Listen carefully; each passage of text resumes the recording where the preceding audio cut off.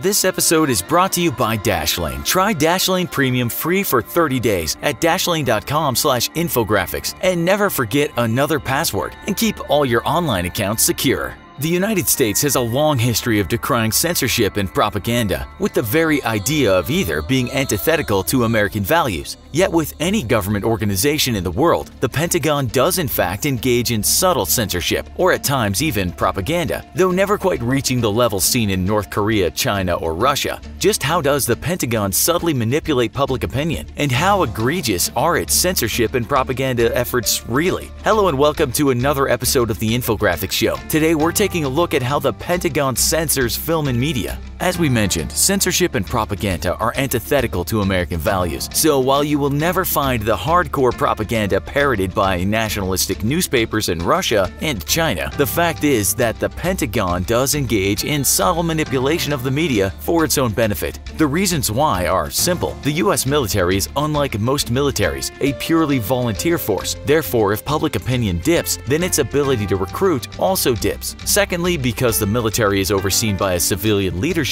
negative opinions of the military can directly impact its budget, and so therefore, it is important for the Pentagon to present a positive and professional image of itself whenever it can. Generally, this has resulted in a fairly light touch, but other times the Pentagon's influence over national media has raised some eyebrows, especially when it's been caught revising history for its favor.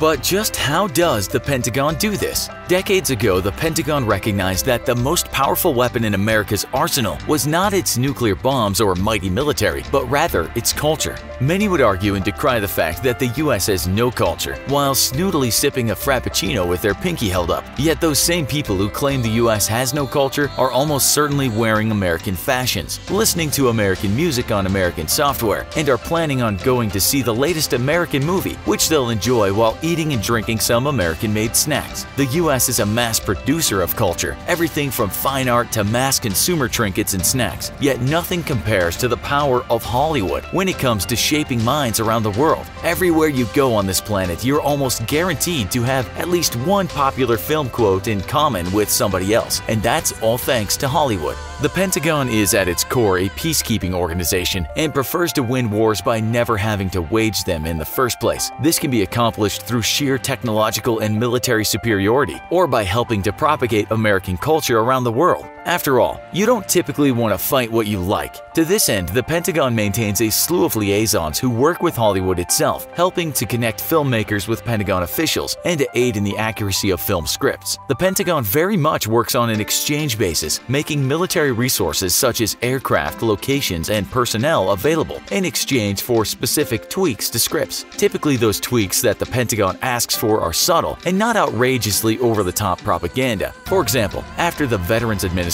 released a report stating that the US's servicemen suicide rate was double that of a civilians during the Iraq War, the Pentagon requested that the mentions of soldier suicide be scrapped or limited within film or TV show scripts. Other times, though, the Pentagon can become full-on revisionist, as in the TV film based on the capture of Jessica Lynch, the female US Army soldier who was captured while fighting in Iraq. In the film, Pentagon changes to the script showed Lynch as fighting her captors before she was taken, but in reality, Lynch herself said that she was terrified and curled up inside her Humvee while the firefight was taking place. Another edit by the Pentagon portrayed the Special Forces soldiers who rescued Lynch as being under fire during their dramatic escape, but in reality the operation was a relatively smooth and simple affair. While such edits to history are rather benign and clearly made for dramatic or heroic effect, they are still of concern to people who worry about the Pentagon going full-on revisionist on US history, although these tweaks are certainly a far cry from the full-blown propaganda other nations engage in daily. So what other famous films has the Pentagon meddled with?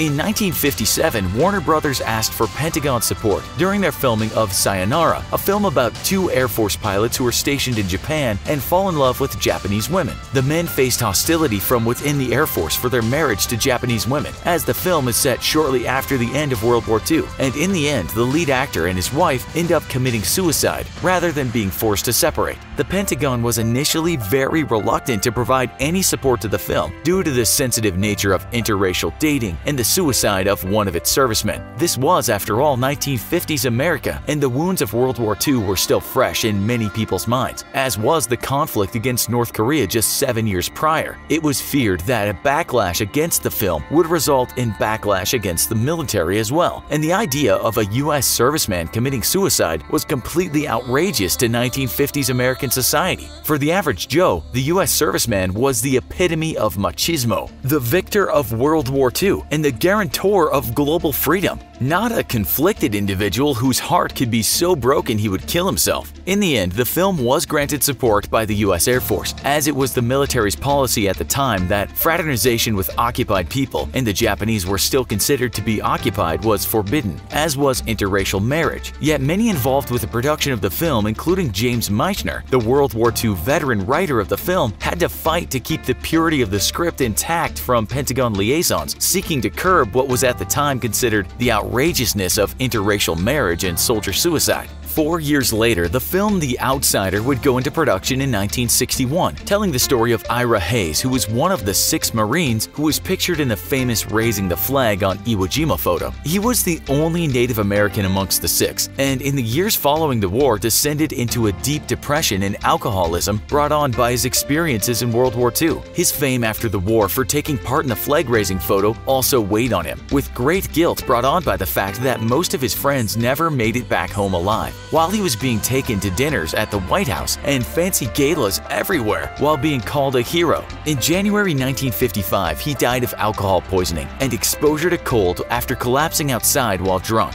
When he died, many pointed the finger of blame at the Marine Corps for failing to help Hayes with his various problems. While the Marines and the U.S. government had been happy to exploit Hayes during their war bond drives to raise cash for the war effort, as soon as the war was done, they completely ignored Hayes' worsening health. Eventually, testimony by Marine Corps generals themselves agreed that the Corps shared a great deal of blame in his death. The Outsider told the story of Hayes' life after his famous photo and ended with his tragic death. Despite the very negative portrayal of the Marine Corps and the hit to public opinion that they would take, the Corps nevertheless fully supported the film effort. However, in exchange for their support, they did request that filmmakers tone down Hayes' final death scene, a move which signaled a change in Pentagon policy when it came to portraying the death of its heroes on screen. In 1978, the Jane Fonda film Coming Home also sought Pentagon support for its production, but was flatly denied. It's likely that this is because military suicides had been spiking due to the war in Vietnam, but it's also because of the very negative public opinion the military had earned itself for the ongoing conflict in Southeast Asia. While initially seeking to barter use of military resources for the changing of certain elements of the script, the Pentagon would ultimately decide to deny any support to the film, most notably because of references to U.S. Marines cutting off ears of dead Viet Cong, an officer committing suicide due to his war experiences, and a paralyzed Vietnam vet attacking a group of Marines. The film would go on to temper several of these elements, but ultimately the Pentagon still denied any official support to the filmmakers. In 1992, the film A Few Good Men also sought Pentagon support, but would go on to be denied. The film is a courtroom drama featuring 2 Marines who face a court-martial for accidentally killing one of their fellow Marines during an unsanctioned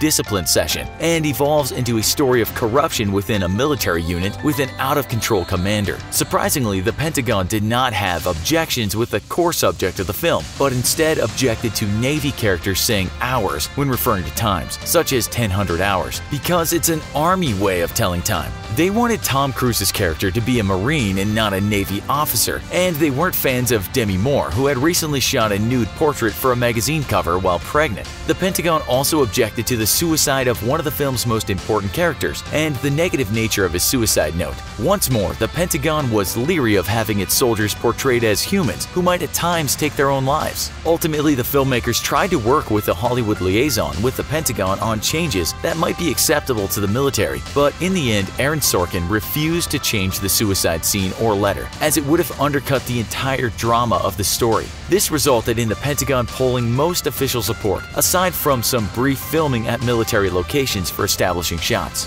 While the Pentagon does engage in what could be considered censorship, it's clear that its activities are a far cry from the full-blown propaganda that many other modern nations employ. In the end, it's obvious that the Pentagon wants to be seen in the best light possible, but for anyone concerned with Stalinist censorship from from the most powerful military organization in the world, you can rest assured that the officials at the Pentagon still find blatant propaganda and censorship as anti-American as its citizens do.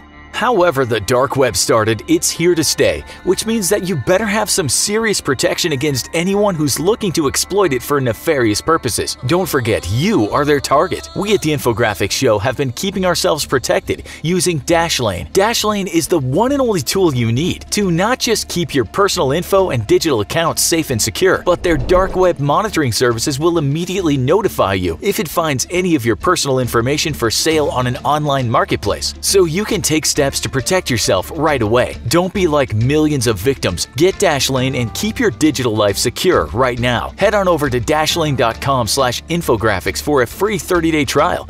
And if you use the coupon code Infographics, you can get 10% off a premium subscription today. What films do you think the Pentagon had a hand in editing? Also, check out our other video, Why the US Military Can't Quit Windows XP. See you next time.